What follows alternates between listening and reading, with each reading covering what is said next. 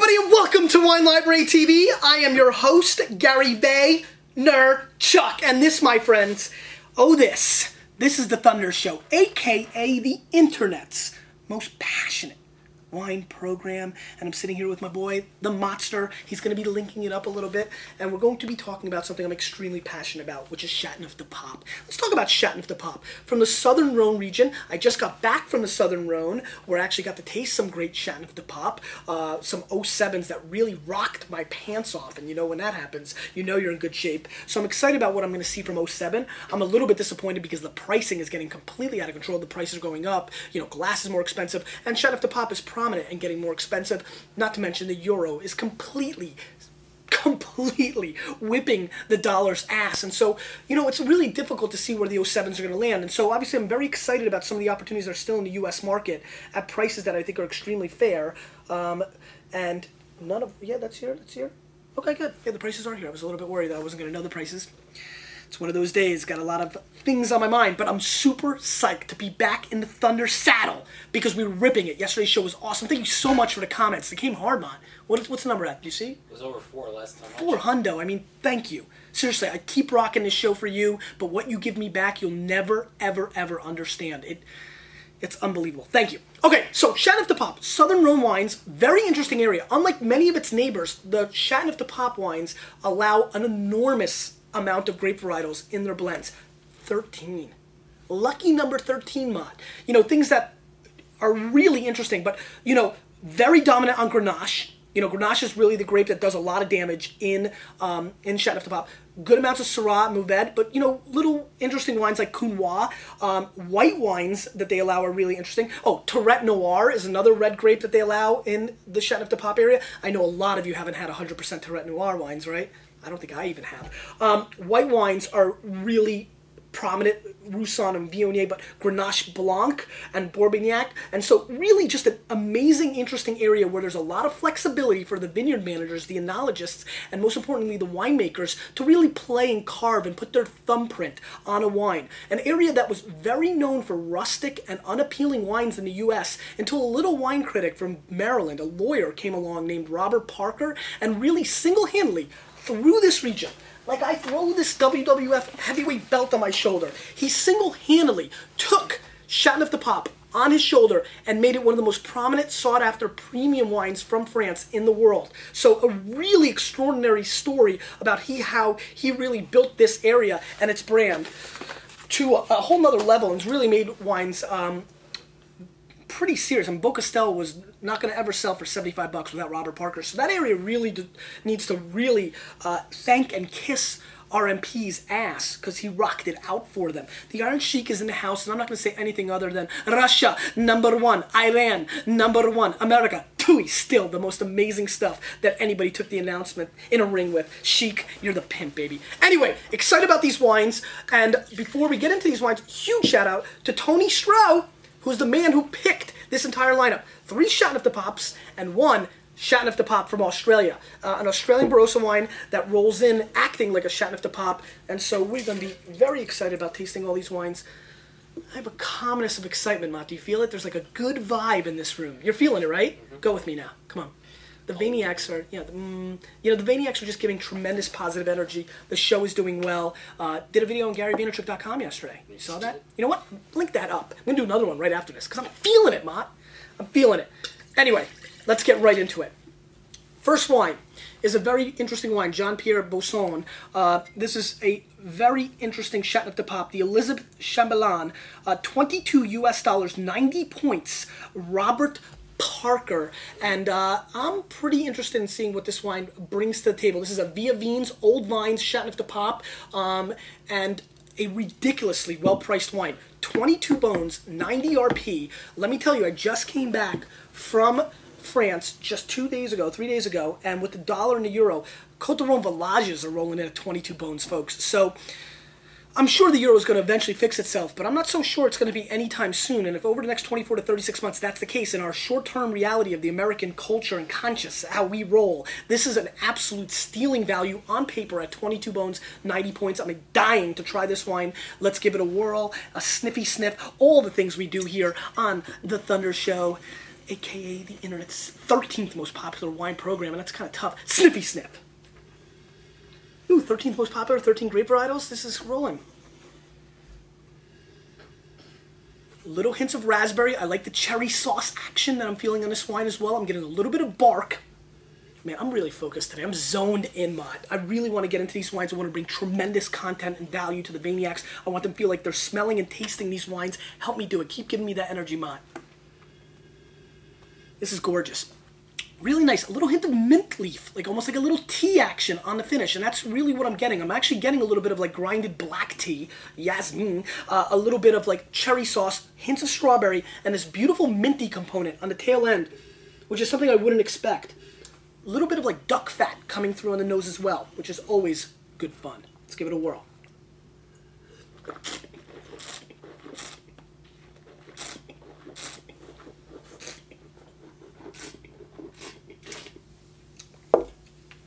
Great mouthfeel.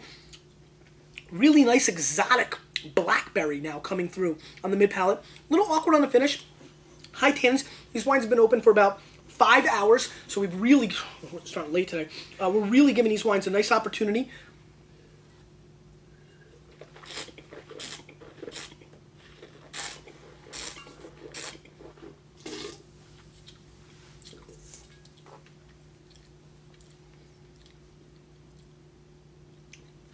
I picked up on something I have to give you that I'm really excited about. Take cherry sauce and mix it with horseradish, like really good white horseradish. And that's what this tastes like on the finish. This is a complex and complete wine that I think is extremely well made. I'm a little tainted. Had I done this show a month ago, before I tasted an enormous amount of interesting wines from Côte de Roussillon, Côte de Ventoux, Pic Saint Loup, and all these different little areas within the southern France area that are bringing thunder at $13 to $17, and we'll be talking a lot about those wines in the future. We've been hot on them. I would probably be losing my mind now. But as you know, as you've been watching the Thunder Show, your reference points change, your palate changes, and your thought process changes. And a lot of the ways I impact my scoring is on the QPR aspect of it. Quality-price ratio for all you new Vayniacs out there. So I'm very enthusiastic about this wine. I think Parker hit the nail on the head. I'm also going to go 90 points on this wine, which to me makes it a screaming purchase, especially for a lot of people that have never had a Chateauneuf Du Pape. I cannot believe that at this price point, at this entry, and this quality, you can still find these wines. This is a buy at 90 points, no doubt. 22 bones is extremely fair for Chateauneuf Du Pape, especially where things are going. I guarantee if we were to buy this wine today, it'd be $30 because of this huge influx we've seen over time. 2005 is a very big vintage with a lot of fruit. It's a little bit more hedonistic fruit bomby than I'm normally used to. Parker likes that style. I'm a little bit more toned back, a little bit to the old world, you know, being born in Russia and everything, but a very substantially well-made wine with good structure, great vanilla extract in the mid-palate transition flavor with the cherry bombs. I'm looking for this wine to easily last 3 to 7 years, but drinking now and over the next, 12 to 18 months very firmly, then a shutdown period for a year, but then looking for it for 3 to 5 years to really rock it out. Great with duck, great with foods. I mean, just a great wine, but you can easily drink it by itself because it's that open and even has that hint of lilac floral at the end. That's why this wine brings the thunder. That's why this wine is absolutely worthwhile to seek out, and that's why I just rocked it on the Thunder Show. Did you just see that, Mont? Did you just see that last minute and a half? Let's move on. Feeling it, man. This is what happens when you're... All those Vayniacs that have been telling me, take a couple days off, They might be onto something, man. I mean, I won't, but I gotta tell you, the heat is just like rising up with the mini.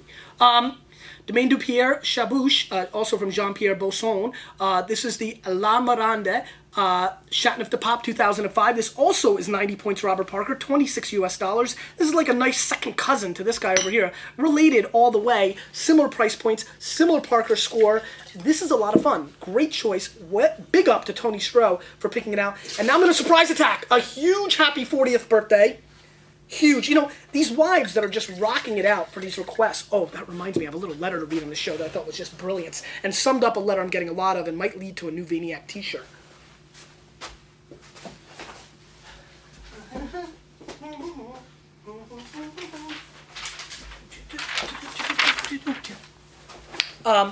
Big shout out, 40th birthday to Brian Pals in Minnesota. big up to the Vikings. You still can't beat the Jets, but we rocked you last year, 2 years ago. So just remember. Anyway, big happy 40th birthday. Thanks for being a big-time Vayniac. Thanks for supporting and loving the show. Your wife, Sean, is obviously brilliant for asking me to give you a birthday shout-out, and she cares about you, and that's just awesome. Thank you. I'm humbled by that, and wanted to reach out. Oh, and while I'm at it, link it up twice, baby. If you didn't catch yesterday's episode, there's a huge opportunity to taste along with me on April 1st. You can buy the 2-pack or the 1-pack. We're going to have all 3 wines on the show. We broke it up to give a lot of people an entry. They're flying out. They're almost gone. To be honest, last time we had a lot of people complaining. So if you're interested at all to taste the wines that we're going to have on the Thunder Show, on the 1st, we do have a 2-pack and a 1-pack, and we're doing free shipping, and we lowered the price of each. I mean, we do it right here, man. We're all about the freaking Vayniacs, baby. March 29th, big ups. We're only 1 week and 1 day, 2 days away. We're going to rock it here. Already 100 confirmed for Basilico 3 to 5. I'm hoping some other people will start some dinner parties afterwards. Julius, I'm calling you out. We talked in the office the other day that you're going to help expedite. So let's do that. And let's taste this wine because I'm getting scatterbrained. Sniffy sniff. Now this is a little bit more peppery venison action, almost like ripping boar's head off his body and smelling the blood and getting that, you know, that juiciness coming through. Add some interesting floral. There's some similarities. That violet component I talked about in the tail end, that's coming through much more in this wine. I like the raspberry sauce. Let's give it a whirl.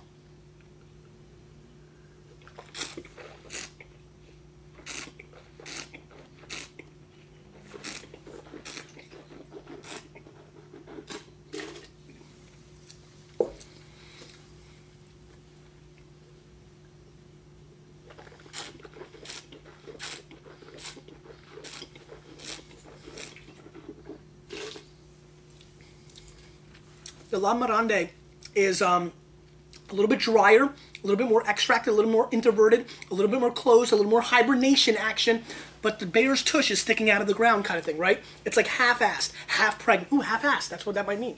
Well made. Very similar style. The strawberries are coming through on this as well. I get a gorgeous plum component that is undeniable in this wine that the other wine doesn't have. There's a little more oomph to it. It's a wine that I think will be cellared and preferred a couple of years from now. But it's drinking solid now. It's a little bit actually more my style than the last wine, yet I think it's a little bit more broken. I'm a little bit worried about the mid-palate transition. I find it very hollow in comparison. And the finish is a little hotter, 14.5, 14.5. But again, you can never trust the back label. You know they're always a little bit different. They've got that 0.5% they can play with, so this could be 15 and this could be 14. Remember, it depends on where they really want to go with it. But all solid. I mean, to me, it's a little bit more disappointing. I'm not as excited about it, which is interesting. But I don't know why. I'm going to go 88 plus points on this wine. I'm going to give it a pass. I think there's other ways to go. I find it less exciting, and that's where I'm at. Pooey. All right, let's move on. Chante Pedri. Domaine Chante Pedri, Chateauneuf Du Pape 2005. Again, a very interesting vintage in the Rhone, and especially in Chateauneuf Du Pape. A lot of people really hot about it. 80% Grenache. The rest is Syrah, Mourvedre, and a little Muscardin. They're rare. They said the rare Muscardine. A small amount of white wine was also used. Grenache Blanc. Claret, which is an unbelievably important grape in the area. Not Claret, C-L-A-R-E-T, like you're used to, but C-L-A-I-R-E-T-T-E. Very, very widely planted grape that I got to know a lot better on my recent trip to the southern part of France, and so I've been interested about that. 18 to 24 months in French oak, 88 to 92 points Tanzer, $25 US. Let's give it a rinse and a whirl and a thought and an analyzation and all of that and a bag of chips. Lots of action on Twitter. If you haven't seen, Santa Gary V. You know, those Thunder wristbands. Just saying.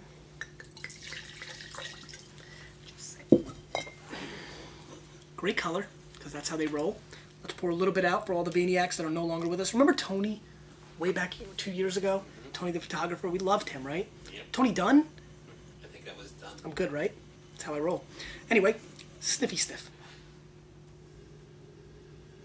Now this is a little bit more interesting. This is already much more up my normal alley. 25 bones, again, still value driven. I like the fleshiness of this wine. Again, you know, just rip off some of that deer arm. Sorry, deer, but I have to smell it. Similar to the last wine, that's a black pepper for days. I mean, this is rolling heavy. Throw some white pepper in there. That's how it's liked. That's how it's interesting. And that's what this has. There's a great cassis component that I'm enjoying quite a bit as well.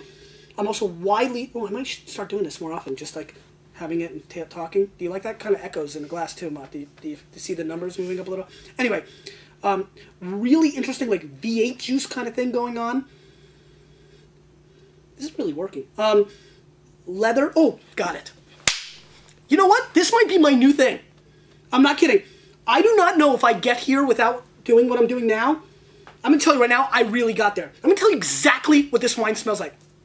Not smell this as I completely kill this and knock it out of the park. This wine, my friends, flat out, the Chateauneuf 2005 Chateauneuf Du Pape, more than any other wine maybe I've ever tasted or smelled, and it's going to make sense because some of the components I was already walking about. This wine, put it back in your nose, Mott, so you can follow along, smells exactly like a Slim Jim. Have you ever had Slim Jims? Yeah. Like a lot of them, like I used to eat like 20 of them in the behind register when I was 13. Don't smell. This wine, ooh yeah, slap into a Slim Jim. That's exactly what this wine smells like, and that's pretty damn rad-ool. And dead on point. If you were able to find this wine and you could smell it, please email me. I'm not asking for emails much anymore because I'm getting bombarded. But this one I want to know if you really roll and you could smell it. 5 hours decanting, talk and smell, Slim Jim, big time. Let's give it a whirl. Beef jerky. A lot of beef jerky. That's what's going on here.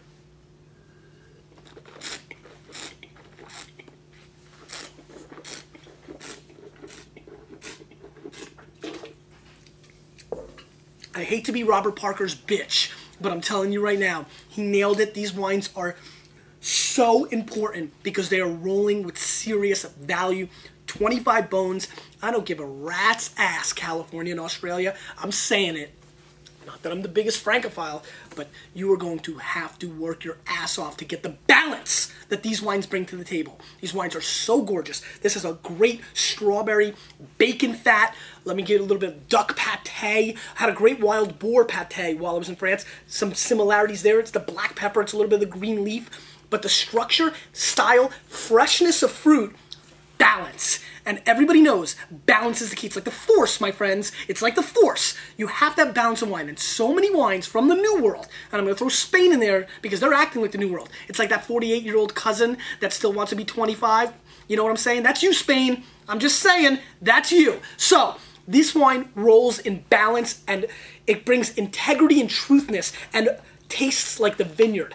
They want the terroir to speak to you, whereas in California, Australia, a lot of manipulation. Not always. Lots of California guys are rocking it out. Tons. Especially in Paso Robles and just, you know, the South, Santa Barbara. But same thing. You know, Clare Valley, you know, Langhorns. But, you know, there's spots, and I don't want to generalize. Listen, I drink plenty of Australian California wines, but I'm just saying, from a percentage standpoint, this is what I'm loving about Chateauneuf Du Pape. And some of the producers have changed, but this is truth, my friends. This is Carl the Truth Williams in a bottle, and I'm loving it, and he's biting a big-ass Slim Jim, my friends. I'm going to score this wine 92+ points, get totally on Steven Tanger's bandwagon on this as well. I totally agree. I'm loving this wine. This is made for me, but if you don't like Slim Jims, and you don't like V8 juice, and you don't like, you know, a plum split in half that's really, really sweet, and mix that all together, then this may not be for you. Because remember, if nothing else, if nothing more, what this Thunder Show is about is who gives a crap what I say or what I think. I'm just trying to give you a pedestal, a little fun,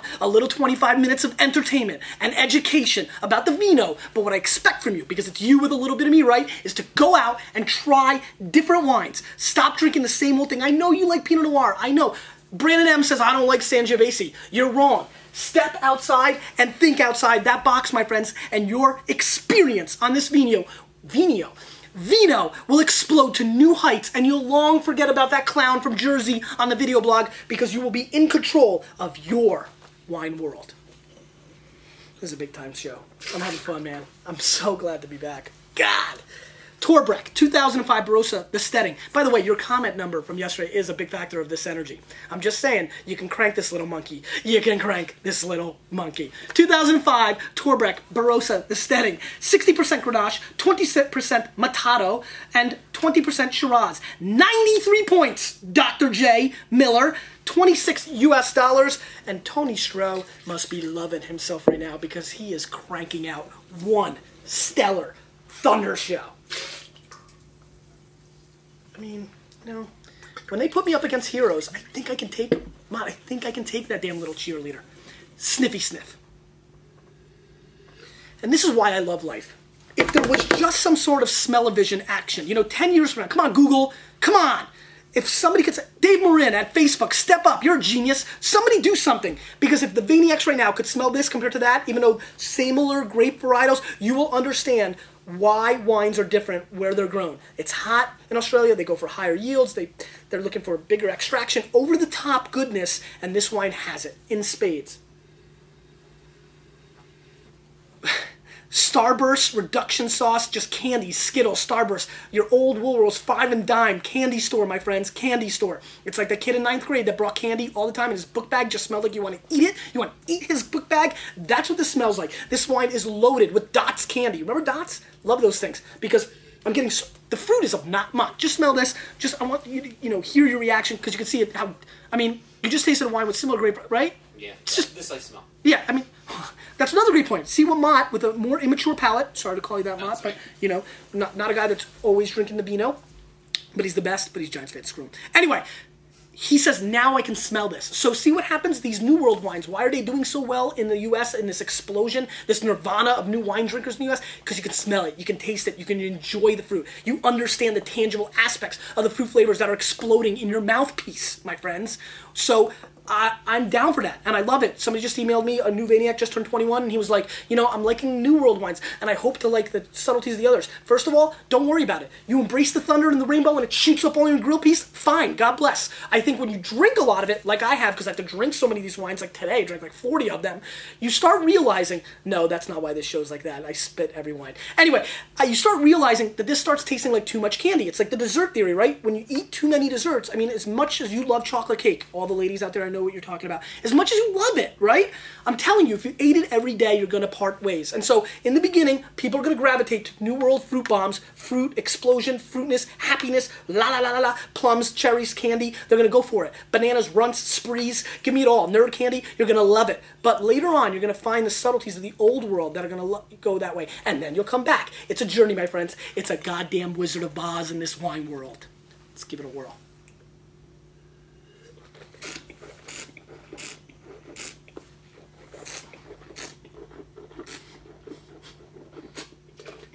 I mean, there's nothing to say.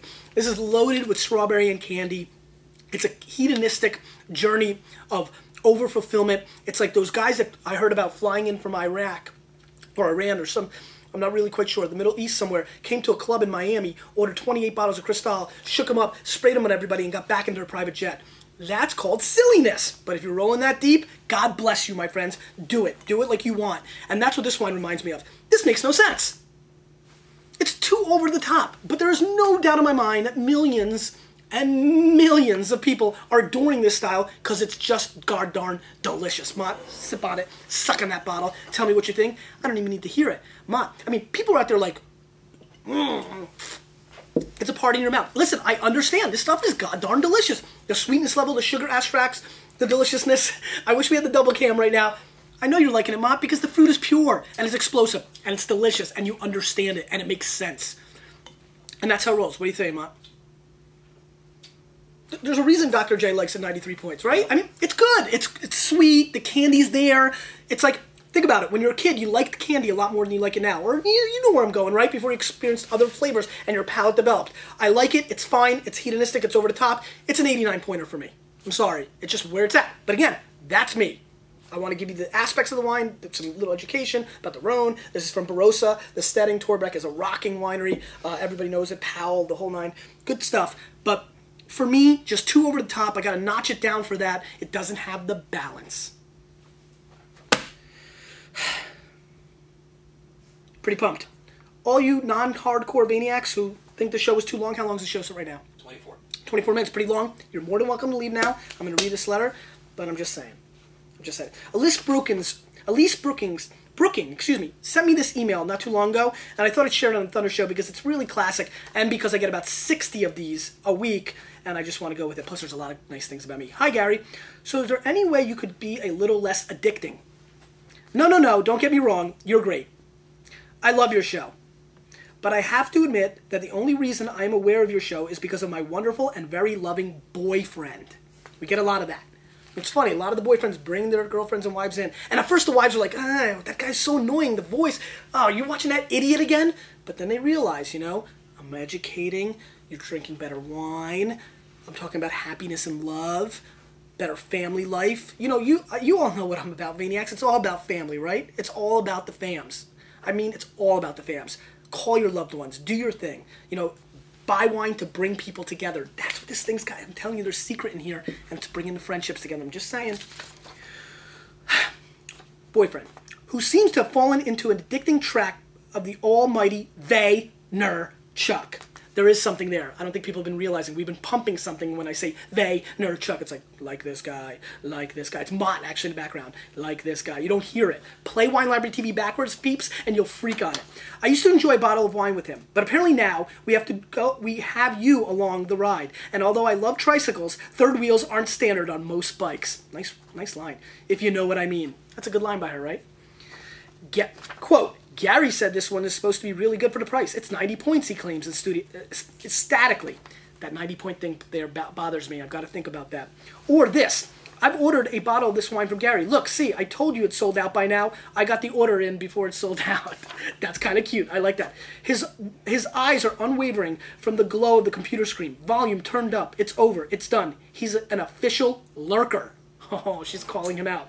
Oh, Gary, I do love your show, and you are one fascinating individual. But may I please have my boyfriend back? I didn't know you two would move so fast. He's on a first-name basis with you now. Wait, what? You're giving away free Apple TVs? I'll sniffy sift to that. Rock on, Mr. Vaynerchuk. Rock on. Elise Brooking, she killed it. She's awesome. That's so cool. And it leads me to the 60 emails I get a week, which is this new thing I'm hearing about called Vayniac Widows.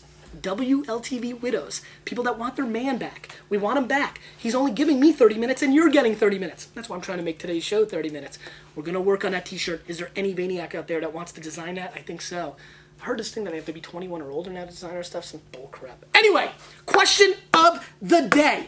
What are you drinking this weekend? Because I'm going to pick 4 of the wines that you guys claim you're going to be drinking, and I'm going to drink them as well this weekend, and I'm going to call out a winner on Monday. A flat-out winner. A freaking winner. The person that drank the wine. As a matter of fact, I may drink all the wines that you guys picked, because there's a lot of basketball. I'm going to be... Oh. Okay. Anyway, somebody's going to win something, because that's how we roll. Because you, with a little bit of me, and shows like this, we brought it, Mott. We're changing the wine world.